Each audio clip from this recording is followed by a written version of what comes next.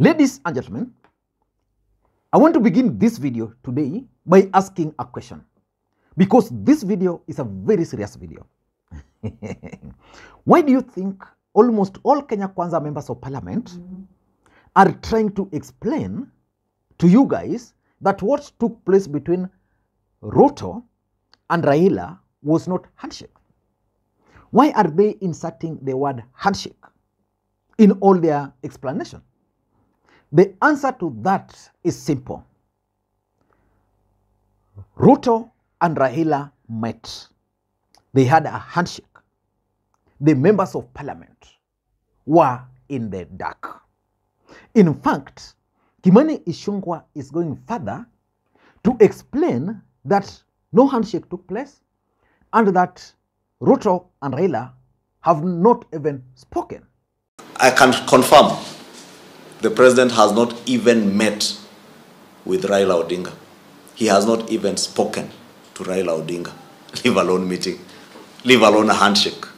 Therefore, there is nothing touching on a handshake. The bipartisan approach is an approach that looks at the interest of the country over and above the partisan interest. Because I may have my own interest from the Kenya Kwanza side, or the Kenya Kwanza interest. Azimio may have their own interest that may not necessarily, the partisan interest may not necessarily be the interest of the Kenyan people. And therefore, we are looking at a bipartisan approach that will carry the interest of the nation above partisan interests. And that's basically the definition of the bipartisan approach, other than the partisan approach that could be leaning towards one side or the other side.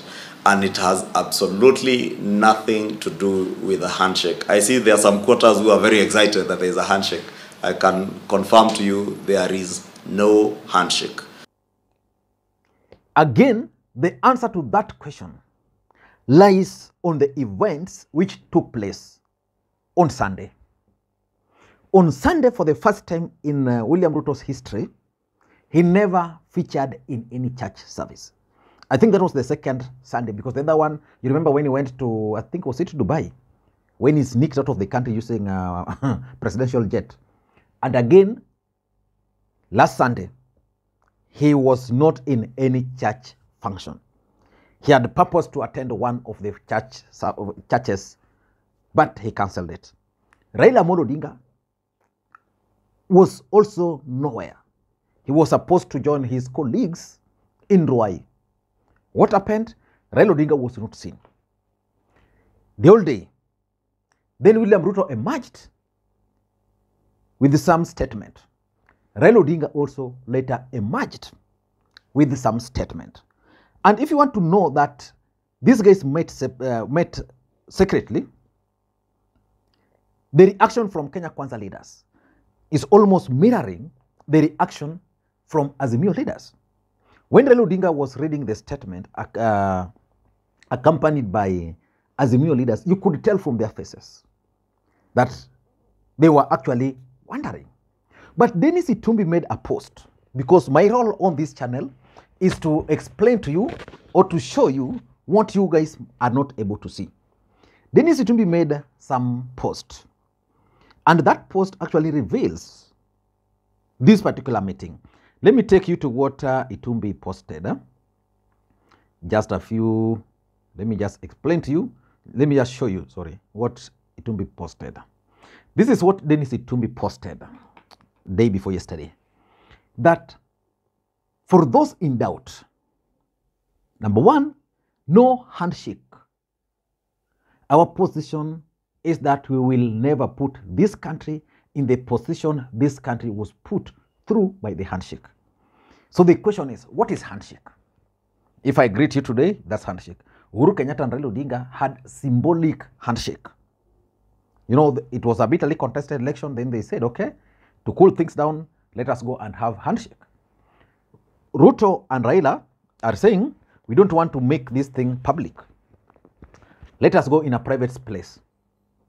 Have handshake, talk, have tea, go away. What's the difference? But Uhuru's handshake with Raila ended at that point. For Ruto, Dennis Itumbi is saying, number two, Tinga will accept the official opposition role. So basically, This is what is being offered to Raila Odinga, that we are going to make you the leader of opposition with an office, with government protection, with the staffs, with things like those. And Dennis Itumbi is explaining number 3, which is very, very important, that Rigathi was in the room all afternoon. And he, in fact, participated in the decision and in writing the final statement, together with 7 others I will not mention. So probably Rigathi was in attendance, but in some other room. Yeah, because if Rigathi is number 2, why is Itumbi trying to what is Itumbi trying to explain here in the all afternoon? And that he participated. In fact, the People's Daily, I think, is it People's Daily, is giving more clear information that the only individual who knew about this meeting and the phone calls and the talks between Ruto and Raila were actually 2 people, Kipchumba Murkomen, the Elgeyo Marakwet senator, and Aaron Cheriot. Why do you think they 2? Because the 2 are close associates of Ruto. And Itumbi is telling Karen Kiki, here is the clarification as you requested. Have a great week ahead. So these gentlemen actually met. But the question is, why do you think Kenya Kwanza are so preoccupied with the idea of the handshake? Before I explain those, for those who are watching this channel for the first time, I want to continue thanking you guys for your continued support, because without that support, this channel cannot be where it is. And I want to ask you to give this particular video thumbs up. And by the way, allow me to also take this opportunity to thank those who normally send me coffee. I received one yesterday from Franklin, and as usual, you can also send me coffee, just 200, 500 on the number you are seeing on your screen there. I'll really appreciate, because it goes a long way in helping me produce the videos on this channel. Now, let us get back to the main issue. Why do you think Kenya Kwanza is ashamed of the word handshake? Why do you think they don't want to accept in reality that whatever took place is actually handshake? I remember yesterday, Kenyans were actually mocking or joking that what happened is actually handshake. It's only that Ruto decided this time around not to use the word handshake, because using the word handshake was going to annoy Rigathi Gachagua, so he chose bipartisan. And Kenyans, with their funny characters, listed the cooperation, the nusu mkate or the Grand Coalition, the handshake, and now bipartisan. But why do you think Kenya Kwanza are trying so hard to explain that no handshake took place? For me, number 1, if you ask me, is the fact that there's the shame of handshake. You know, for the last 5 years, Kenya Kwanza told their supporters that the main reason why Jubilee government failed was because of the handshake between Raila and Uhuru. They went further and convinced their supporters that Raila was actually part of the government and that Ruto was in opposition. Tell me what they will be telling their supporters over the weekend if it turned out that it was a handshake. You know, you've spent 5 years demonizing handshake. Now it has happened. In fact, according to the information which is available, Ruto and Raila met somewhere in Narok. My sources are telling me that these guys didn't just meet in Narok. They met at the retirement home of Uhuru Kenyatta.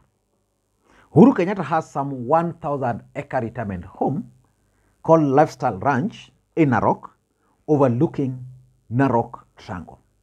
So that's a very safe place. You can just fly, land there. People will assume that's Urundi Amingia. Again, Raila As usual, the neighbors will think, and because the land is vast, nobody will really know whatever is taking place inside there. So some people are suggesting that the meeting actually took place at Uhuru Kenyatta's home. Remember, at some point, Eden Duale suggested that Uhuru was sending emissaries. It could also be opposite. But for me, it is the shame of the handshake. Number two, managing the expectations of their supporters. That is what they are trying to do. And what is the expectation of their supporters? You spent the last 5 years telling your supporters that Uhuru Kenyatta is bad, Raila is bad. They voted for you, and you told them there was not going to be any handshake with Raila Odinga. And the Kikuyus are there, because again, if you look at even the reaction, the people who are mad with this arrangement are actually Kenya Kwanza supporters from the larger Kikuyu nation. And that's why people like Kimani Ichung'wah are trying so hard to explain to their supporters that indeed there was no handshake. And I was wondering, how sure is Ichung'wah that no handshake took place while he himself is already initiating parliamentary initiative? And he was explaining to Kenyans that he's already spoken to his minority counterpart, Opiowanda. So for me, these guys are just trying to explain or to manage the expectation of their supporters. And number three is a possible fallout in Kenya Kwanza. You see, sometimes these deals has to be kept secret. And I don't even want to rule out the possibility that Rigathi Gachagua was actually locked out. But he was called later. And that's why he came with that tracksuit. He was enjoying his weekend. And he was told, come to State House. And he started waiting for Ruto, just the way Itumbi is explaining, from noon. The whole noon he was there. He was being briefed. Okay, hii mkutano tuko nayo na Raila hapa. This is what we have agreed. Can you read the document? Can you prepare the document? Let me see, approve, you know. So for me, the fear is that if they say it was a handshake, some people are going to rebel. If you say Rigathi Gachagua was not involved, then a rebellion is going to be occasioned. And that is something which they don't want. Remember how the handshake caused a rebellion in in Jubilee. So they just want to try as much as possible to avert any possible fallout. And lastly, I also tend to think that these guys are just trying so hard to swallow their own words. You know, you spend 5 years, you become the most vocal against Raila, working with Ruto. Then you see them now, you just unasoma kwa TV that the two actually talked. Yani, politics can be that dirty. Politics can be that interesting. And for me, that is what is called politics 001. Let people learn the hard way. And by the way, again, allow me to ask you to also, for those who are interested in trading online, check out starup.pro, where you can always trade online. It's credible, so just go ahead and try your luck. You know, what you need to know about forex trading, these guys are supposed to monitor the dollar, the euro, how it's fluctuating. So when it dips, definitely you lose, but not much. Then if you are not patient, then you'll be in a hurry. But if you are patient, then you can wait again. Say me pesa wacha nitawacha hapa, yeah, things like those. So I've been assured by the people who place this ad that it's a credible thing. So try out your luck. Thank you, and may you have a good day. Bye bye.